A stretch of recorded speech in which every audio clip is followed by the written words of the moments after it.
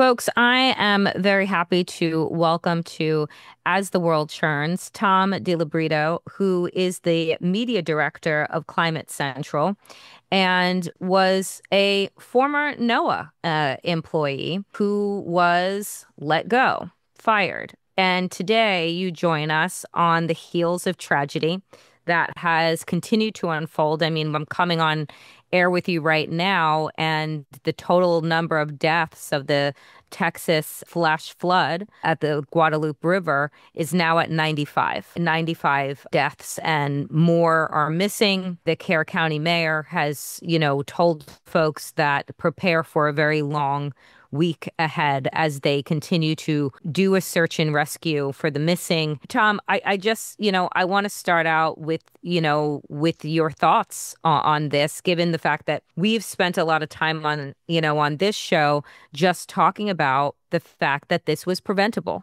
These deaths were preventable. So from your vantage point, please. Yeah, well, first, it's a horrible tragedy. And this happened in a place in the country, the Hill Country in Texas, which is kind of known for flash floods. I've heard Flash Flood Alley. And if you were trying to create a more nightmarish scenario, you would have basically created what just happened in that area. You would have had these slow-moving thunderstorms taking advantage of huge amounts of moisture in the atmosphere, helped along by warmer than average temperatures in the air, warmer than average temperatures in the Gulf of Mexico. And they slowly moved and dumped tons of rainfall that all washed into the river that led to this flash flooding.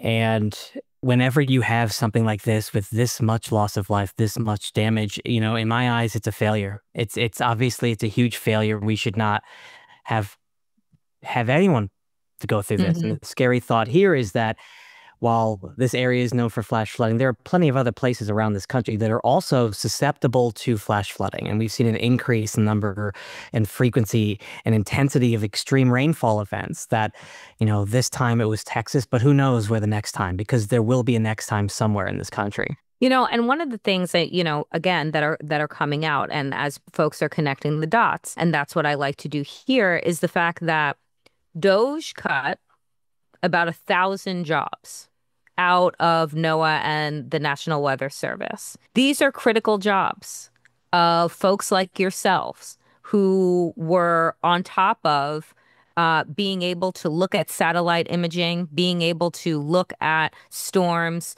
to coordinate with local emergency personnel in order to minimize, right, the amount of deaths, minimize the amount of damage. Because look, what we know is that these type of extreme weather events are extreme due to climate change, and that every year, every season, that places that were always going to be in the target zone of these changes are in these red states, are in areas like Flash Flood Alley and what have you. But the rate at which these events are happening, that they're saying, oh, well, it's once in 1,000 years. These things are happening once in a few seasons, once every couple of months. So talk to us about the connection to where we are right now with this tragedy and how climate change has exacerbated it, and how now these cuts have exacerbated what this has happened here, but what's coming as we begin hurricane season.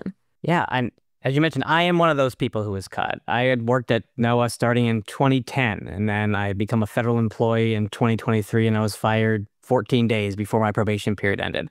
And my story is not unique. There are a lot of other people who were let go, or a lot of other people who took early retirement or took the fork in the road email, whatever you want to call it, that are no longer working at NOAA. And it's not just the fact that that human being is gone, but it's also all of that experience is gone. People who've worked at NOAA 30 years are gone. People who have forecasted the weather for certain communities for that long, who know the intricate details of what normally happens, the people that you need to be in contact with, the communities that tend to flood, all of this really vital information contained within a person who's no longer at NOAA.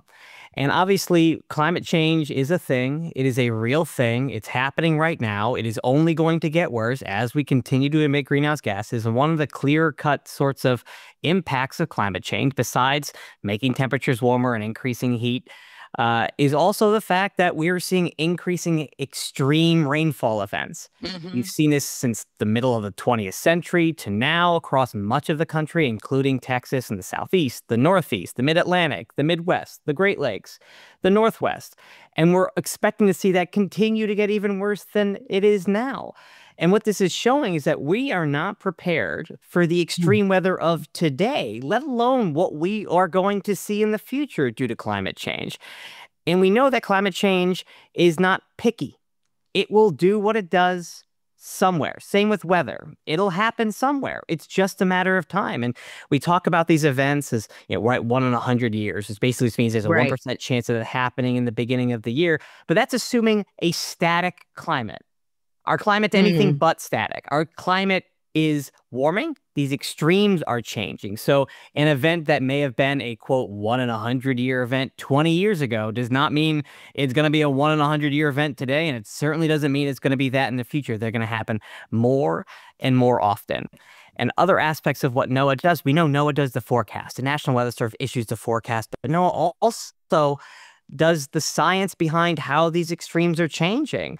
NOAA does the research in how we communicate better the risks of these events so people can make the best actions.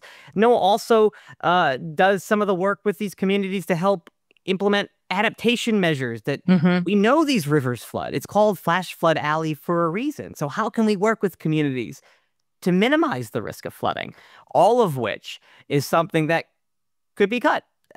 Could easily go away. And this is something that we're not prepared for right now, let alone the future, where we know things are going to get worse. You know what was crazy? So in Project 2025, which I'm sure you are familiar with, on page, I think it was 675, was their entire plan for NOAA and the National Weather Service, was that they believed, the folks, Heritage Foundation, Trump folks, believed that the National Weather System and NOAA had become politicized and putting out climate change information that was going to affect industry and that it needed to be shrunk, right? And it needed to be broken apart.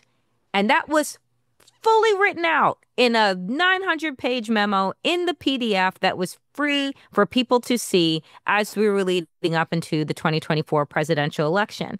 And here we are.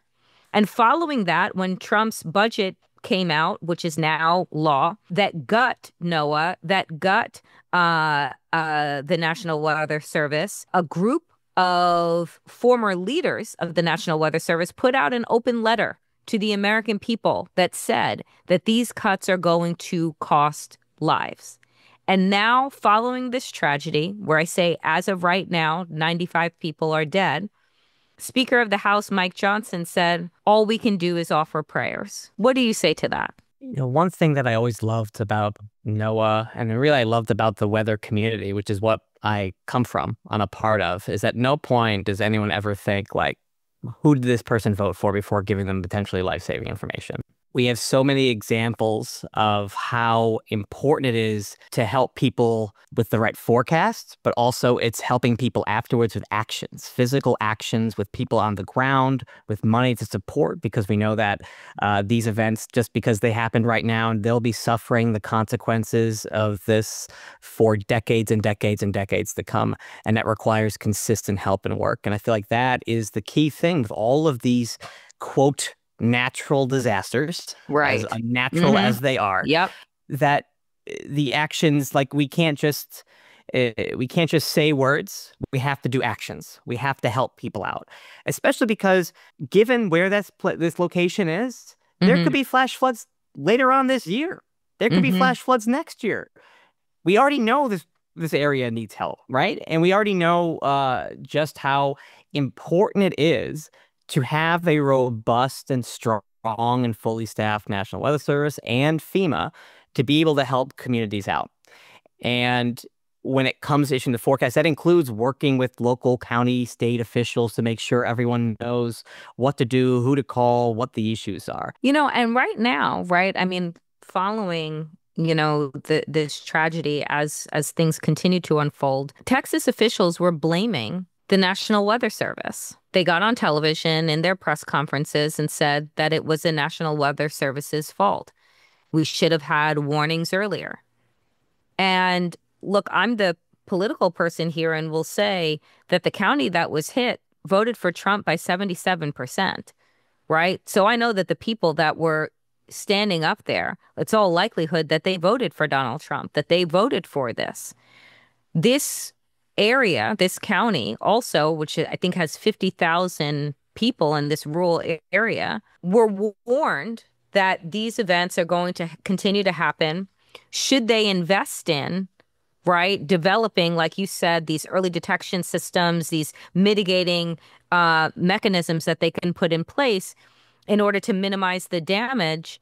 And the people in that area voted against it because it was going to cost money to do that. How do we reconcile, do you think, the reality of rural areas, the lack of resources that they have, but also an ideology that has become pervasive that tells them that the damage that is being done right now is just an act of God, as opposed to, right, science and climate change and things that there are things to do in this moment, and that it does require resources and investment in order to save lives? Yeah, so it's a really good question. So how do we reach people?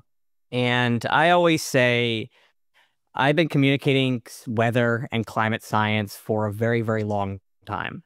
And even with all of my knowledge and my ability to read scientific journals and all this scientific gobbledygook, I know that when it comes to getting a message across to somebody, I'm from New York originally. I feel like it comes across when I talk really fast. If you plot me somewhere else in the middle of the country, another place, like, it's very obvious I'm not from there. I'm not as good of a messenger about this topic than someone who's from that community.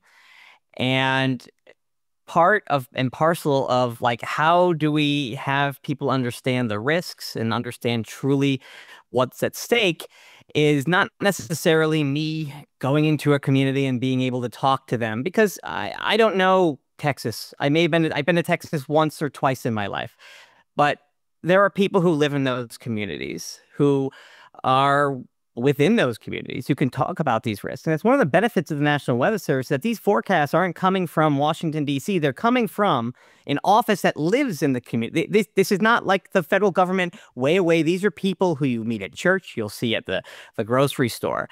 And it's our ability to, how do we create more lines of communication so people realize that these risks are being told to you by a friend or a colleague that you can trust, that that who's just looking out for you. And when it comes to climate and these extremes, it is very, very hard to imagine something you've never experienced before. And sometimes it's a bit of a failure of just the human imagination for some of these extremes. No one has ever probably witnessed something like what just happened in Texas. And we see it's what happened in Asheville, North Carolina, what happened in Charleston, what happened in upstate New York and Vermont from previously, what happened in Connecticut over last summer. These unbelievable rainfall amounts that led to widespread flooding, it led to flash flooding, it led sadly to people losing their lives. And it is incredibly hard for us to imagine those scenarios. It's just human nature. So how do we communicate? I don't know if I have a good answer, but how do we communicate that what we're seeing are things that we haven't seen before? How do we prepare for something that we haven't seen before?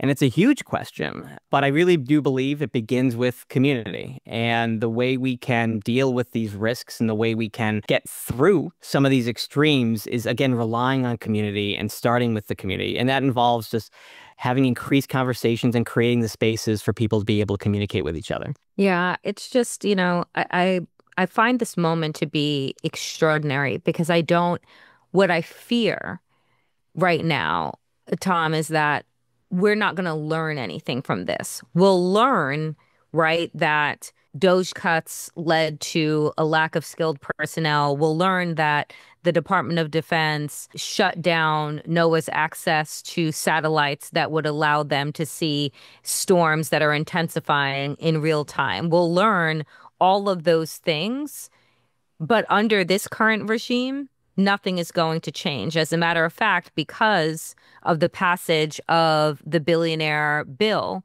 that this is actually just going to get worse. So, what would your warning be to people who are just like, oh, well, we can't politicize this moment. All we can do is pray, when we know that we are just at the beginning of what has become one of the most devastating climate seasons, which is hurricane season?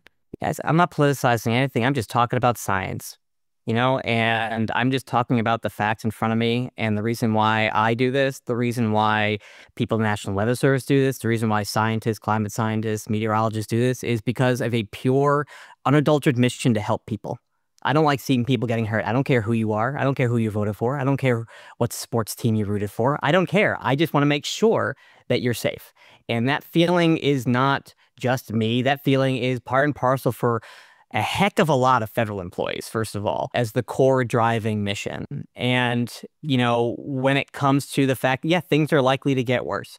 We're warming our planet still. We know that's still going to make things worse. But the choice is still ours. And I know that the people making these forecasts are still going to be making them as best as they can. They're still going to be working with communities as the best that they can. But we're clearly not supporting them as we have in the past. And that is going to have repercussions. But it's important for us to speak up to the benefits to these things. I feel like a lot of folks don't understand necessarily just what value they get from the federal government. And it's one of those things where the polls come out and they say, I want to get rid of federal employees. We need less federal employees. But then if you ask them specifically, well, do you want to get rid of people who study cancer research? Do you want to get rid of people who forecast the weather?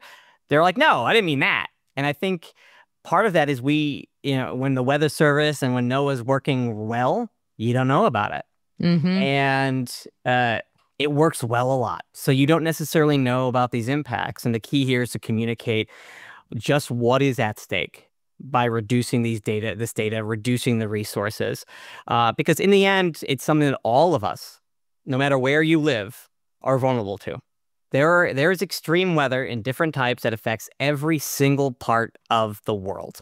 So any hits to the National Weather Service, to NOAA, to FEMA is going to be felt across these communities. It's just a matter of time before an extreme comes. I want to thank you so much for making the time today to join us on As the World Churns, and for the work that you continue to do at Climate Central, because I think it's incredibly important for people to understand the real life impacts, the real world impacts of where we are right now. And the fear is that this is just the beginning. Thank you so much, Tom. Appreciate you, and continue your really, really good work. Yeah, thank you for having me.